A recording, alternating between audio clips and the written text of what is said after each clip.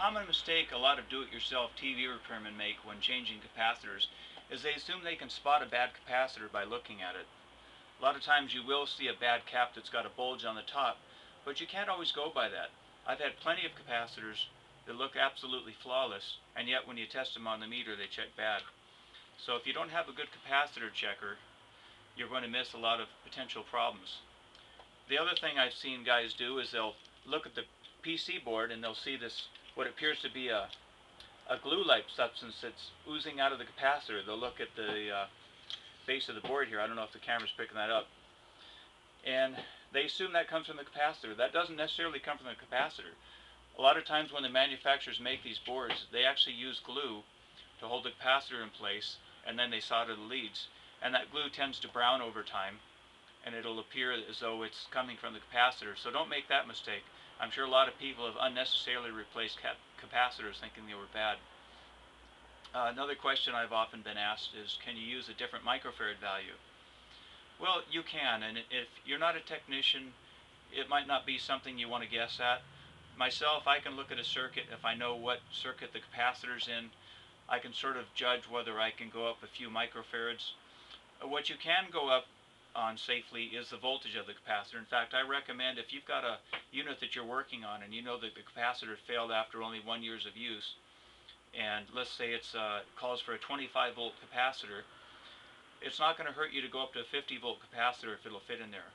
And it'll be a beefier capacitor, it'll last longer. So that's something I'd recommend, and I do it quite often. Another little trick, and this is something I learned from a friend. Hopefully he's right, I've been doing it for years and it's always worked.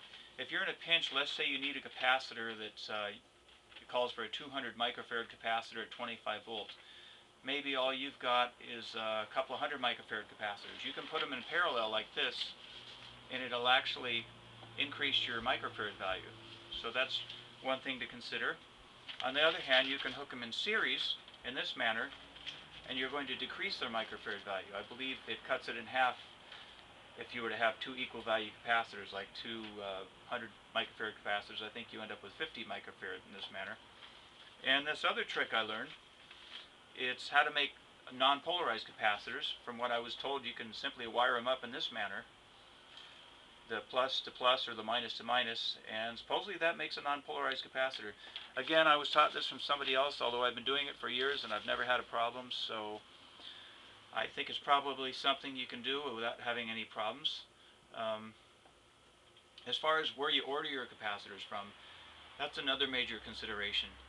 I used to think I could come out ahead by buying these discount capacitors, and they were just as good as any other capacitor, and I later found out that wasn't true. In fact, a lot of times I get these brand new capacitors back here, I'd put them on my capacitor meter, and I'd find out they had a problem. So if you can find a reputable company like DigiKey, learn to use their website, learn what to look for as far as the operating parameters. You want to make sure that you get a capacitor that can handle the heat. You want to make sure that it's the correct voltage, the correct microfarad value and everything, and the correct size. Sometimes size is of the essence. When you're dealing with these, a lot of these new circuit boards and these LCD TVs, you can't put a big massive capacitor on here and expect to put the cage back on it. Although I have put them in sideways and put extended wires on them in a pinch, so that's something you can get away with at times. Now another little trick I learned is sometimes you'll be checking a capacitor. You can't always tell where it is. You've got a lot of components bunched together. I'll take a little LED flashlight like this one made by a company called Packlight, and I'll hold it on the back of the circuit board. I guess probably hard to see the light coming through, but you can actually see where the component is, and I find that to be extremely helpful. And of course, don't forget to discharge those capacitors if you have any suspicion that they might be charged. These meters here are not cheap. I paid $220 for this meter, and it's well worth every penny of it. In fact, I'd never go with one of those cheaper versions again. This thing here has made me a lot of money, helped me find a lot of bad caps, but I made the mistake one time of trying to check a capacitor that had a heavy charge on it, and poof, my meter was wrecked. And it wasn't an easy fix either, so I had to fork out another $220. So those are a few tips there that might help you out.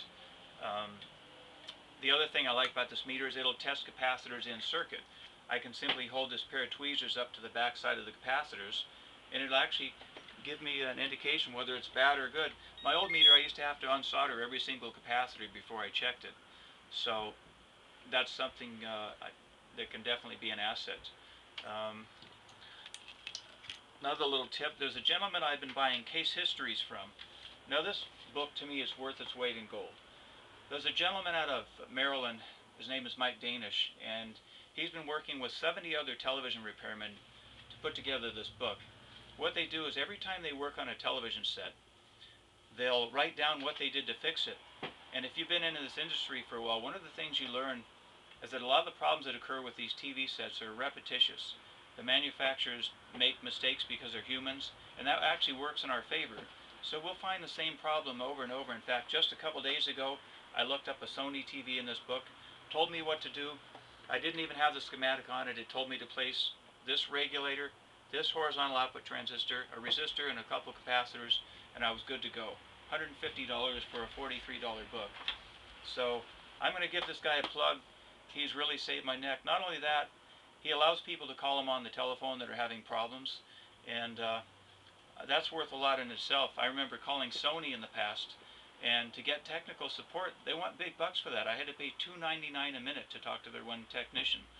And I remember this one time I was like 4 minutes into the conversation. I'm looking at the clock and I'm thinking, gee, I just blew 12 bucks and we haven't even begun to troubleshoot the problem yet. So, you know, I understand they need to charge a lot of money for that sort of thing, but Mike will call you back on his own dime. He must have one of those discount lines because that's got to be expensive to do that. But he'll call you back on his own dime many times. I try not to overburden him too much because I realize he's got a lot of people he's helping. But again, I highly recommend these books. Check out my website. I'll tell you where to get them. In fact, he said if you tell him I sent you, he'll save you a couple bucks on shipping. So well worth it.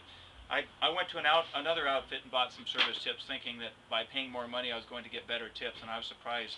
I paid $375 for these ones here, and I don't use these near as much as I've used Mike's tips. So anyway, hopefully some of the information I left you there is helpful. I'm going to try to put some more of these tips out there on the internet. This is a tough business, and we definitely need the help of other people. So stay tuned or subscribe, and when I come up with a new video, I'll put it out on the net there. Thanks for watching.